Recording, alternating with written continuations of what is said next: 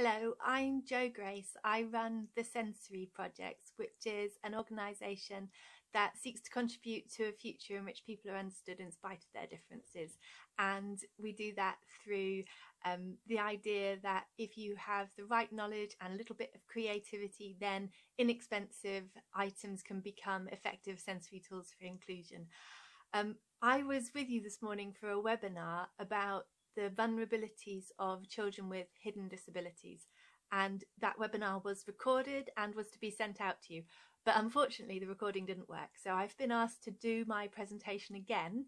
I'm very sorry, I can't because I just chatted to you for 20 minutes. I've no idea what I said, so I'm going to chat to you for another 20 minutes and hope that I say similar things. So we were talking about the vulnerability of children who have hidden conditions, and that's the vulnerability of them acquiring secondary conditions. And you were an audience of people who work in the early years, but this video might now be seen by people who work in different settings or are supporting people of different ages. So that vulnerability to acquiring secondary conditions stays throughout your lifespan. But it is especially relevant in the early years because those hidden conditions can be all the more hidden. They can have not yet been identified. And so we are thinking about neurodivergent conditions like autism or ADHD, or disorders like fetal alcohol spectrum disorder, basically anything you can't see, the differences that you can't see. And the language and the stories that we use around these children are so important to their later life outcomes. And sometimes when people talk about shifting language, it can just seem like they're being fussy, like, oh, you shouldn't say that, you should say this. And if that's your understanding of it, then yes, it will seem incredibly nitpicky and pernickety and just like you're being a bit too, I don't know, namby-pamby or gentle, or you just need to toughen the children up a bit, that sort of. But when you appreciate what happens as a consequence of the language choices that we make and the stories that we tell, then you realise its power, and then you have it in your hands as a power for good, and it no longer seems fussy, it seems amazing. And so what I am, as well as somebody who runs the Sensory Project, is I'm a big research geek.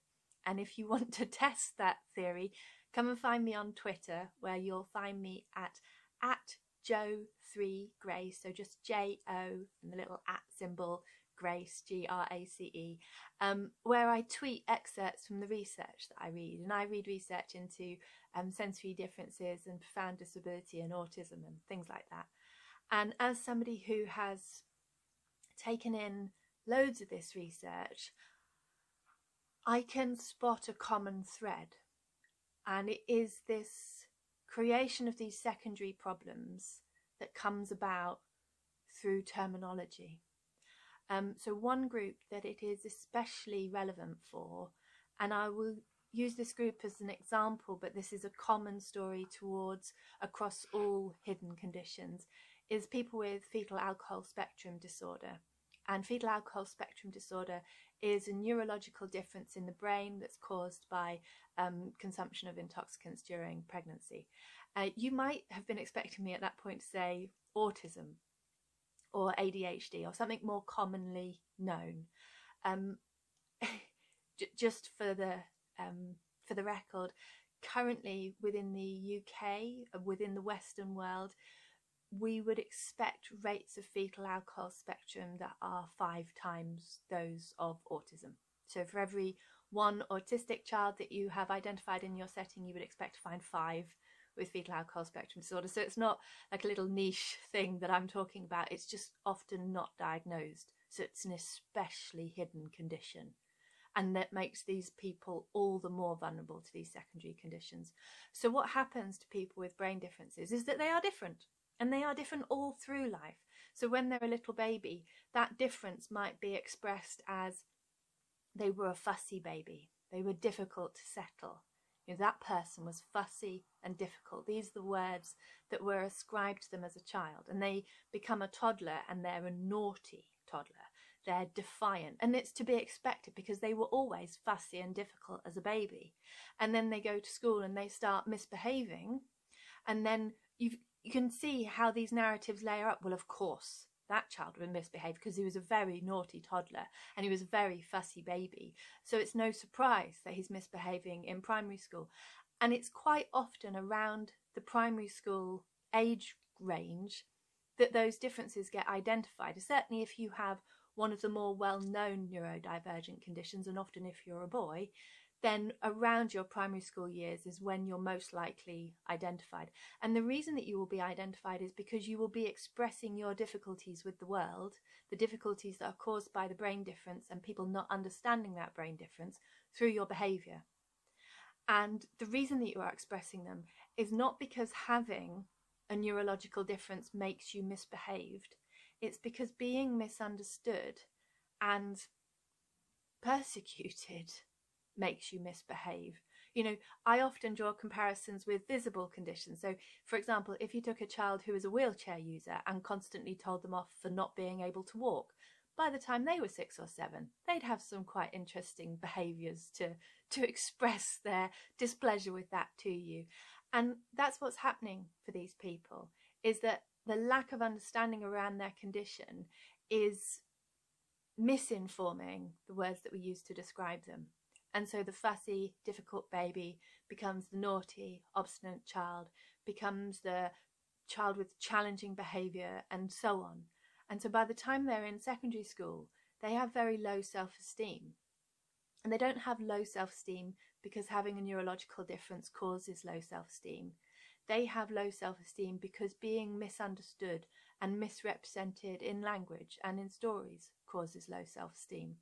And then because they have low self-esteem, the people that they share most things in common with are other people who have low self-esteem. And so they begin to hang out with those people. And you get low self-esteem through all sorts of horrible ways. And oftentimes that grouping can be dangerous for the people within that group. And it can lead to environments where you might get alcohol or substance consumption in an unhealthy fashion because you're trying to cope with difficult feelings inside of you. And somebody looking from the outside might say, well, they had fetal alcohol spectrum disorder, so they were always, going to be somebody who struggled with alcohol. That's not the case. Having that condition, having a neurodifference, doesn't make you more likely to become an alcoholic or to mess with substances. Having low self-esteem does. And the low self-esteem isn't caused by the condition, it's caused by the misunderstanding and by the words and the descriptions that we use around that condition. Children with ADHD are another example. They are constantly berated for not having the type of brain that we expect them to have. And it's the same parallel. If you took the child in the wheelchair and told them off for not being able to work, or if you took the child in the wheelchair and said, unless you can walk across here and sit down on the carpet, we're not going to share a story with you, then of course they would struggle. And something like storytelling is a good example. So as part of my work at the sensory projects, I write sensory stories. And I don't know if you can see, I'm in the process of moving out, or you can see all the cardboard boxes and the mess on the wall. I've propped some of my books up to try and make it look more professional, but that one over there, and there's some over there as well. Those are sensory stories. Let me get it. This one is actually about a character who's autistic. And what you have in these books is just, the traditional layout of a story with the picture and the words. But down here, you have a sensory experience that goes with that part of the story. And on every page, you have a different sensory experience. Now, if I'm somebody who has attention deficit hyperactivity disorder, what I have is a naturally jumpy brain. And if you tell me to sit on the carpet and to look this way and to concentrate in this way, my brain will struggle to do that no matter how interested I am in your story. But if within your story you give me something to smell, something to taste, something to touch, something to listen to, my brain has something to jump its attention to, and I stay within the story. And I can get praised for good listening, and I can have all that reinforcement that comes from accessing my learning. And I was able to access my learning not because I was better behaved than I was before, but because you taught me in a way that was accessible to me. And it's exactly the same, again, that parallel with the physical conditions, it's the same thing. So when we are thinking about our language, we need to be making shifts to the positive. And I was looking online, there's lots of little memes like this, and I actually tweeted a load of them just after the webinar this morning. So if you go to my Twitter feed, you can find them. But it's things like, instead of describing somebody as strong-willed, you describe them as spirited. Instead of stubborn, they're persistent. Instead of emotional, they're caring. Instead of dramatic, they're expressive. Instead of quiet, they're a thinker. Instead of clingy, they're loving. And you take all of these negative descriptions and you flip them into the positive, because these deficit-based narratives, it's often two sides to one coin, isn't it? Our strengths in one area of life are our weaknesses in the other. And for the neurodivergent conditions, they are all too often described with deficit-based language rather than asset-based language. And if you are looking for that flip, come and find me on Facebook. I'm a person.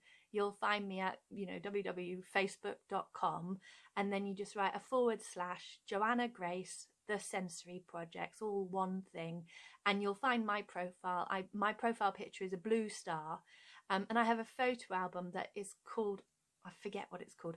You'll see lots of infinity symbols out of flowers, neuro narratives, something like that. But in that, I'm looking at flipping those deficit-based narratives around autism in particular into asset-based narratives, and looking at how we describe things. Sometimes it's just a misunderstanding across a neurodivide, like the misunderstanding between cats and dogs, when cats think that dogs are angry when they wag their tails and dogs think that cats are growling when in fact they're purring. We do exactly that across the neurodivide. Something like eye contact is a big one for autistic people. We are told society's norm is that you make eye contact, and that making eye contact is friendly and it shows that you're paying attention. It does if you have a neurotypical brain, but if you want to see me paying attention, I promise you I am paying so much more attention when I avert my gaze, because I'm pointing my ear at you, I'm listening to you. I'm not dealing with all the visual, I'm concentrating in my brain, and that takes my gaze away. And for me, direct gaze, I find, when somebody's looking straight at you, eyeball to eyeball, that feels very confrontational, that's very aggressive.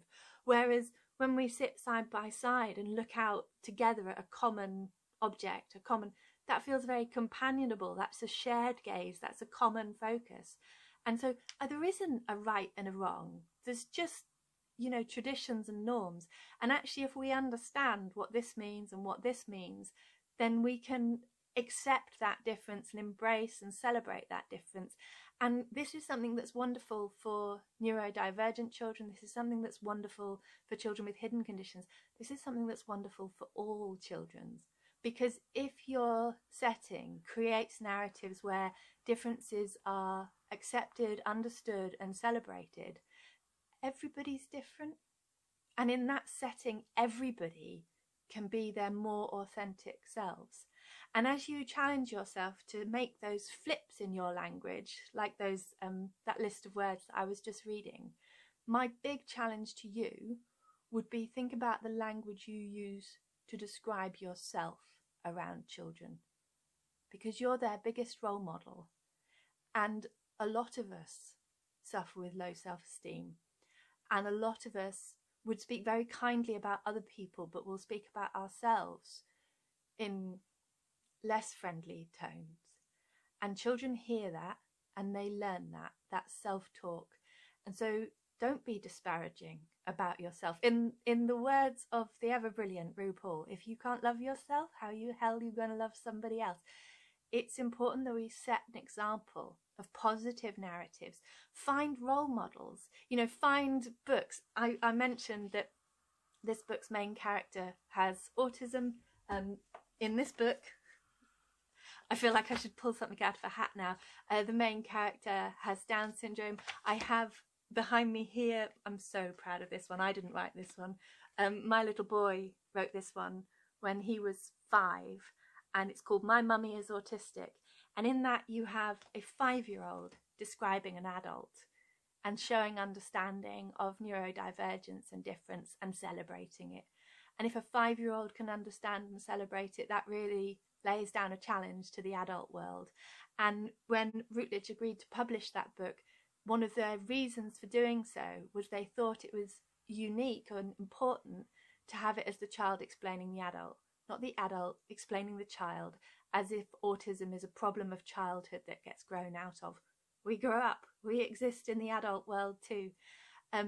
It's really powerful to find role models, to find inclusive stories like the sensory stories.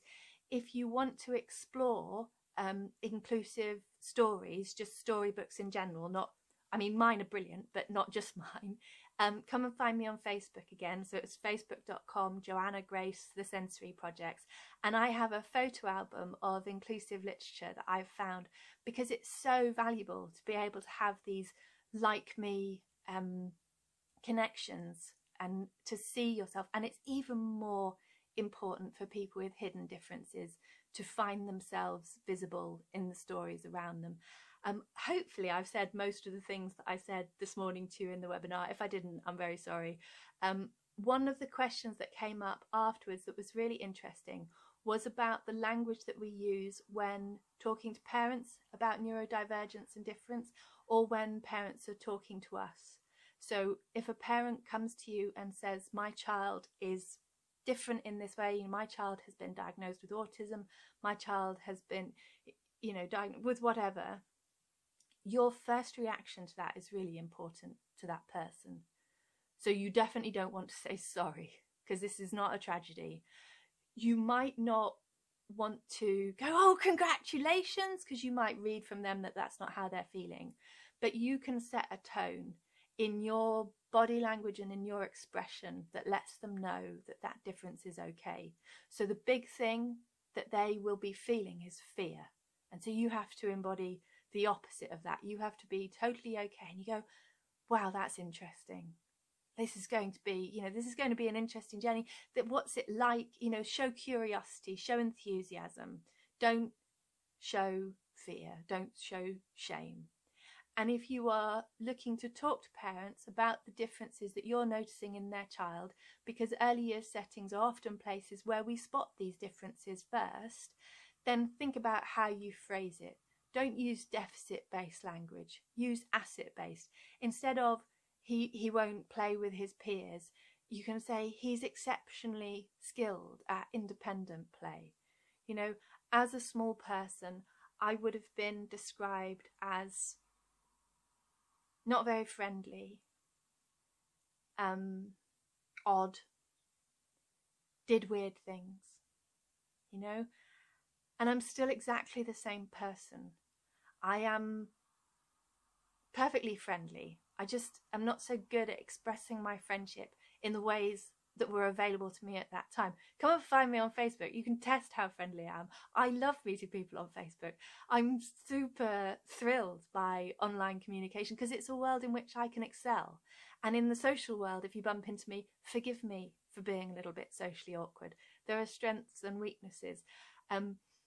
I could have been described as somebody who was very independent, as somebody who was very capable of coming up with her own ideas and creating her own play. She's in her own little world. There are ways of phrasing these things that are positive, but I think more than those start out conversations, this needs to be a conversation that you're having all of the time, so that people who are coming to your setting, as they come into your setting, learn a little bit about the wonderful diversity in this world. Neurodiversity, gender diversity, sexual diversity, religious diversity, cultural diversity, all of it. It's all brilliant, because wouldn't it be boring if we were all the same? And upcoming in the Parenta magazine, which is what this webinar was associated with, you will find a bank of creative activities that you can use to open conversations about neurodifference with children, and they're lots of fun. You can make a brain box, you can make little peekaboo brain things and start discussing and celebrating our neurodifferences, because the world is a blessed place for having this spectrum within it.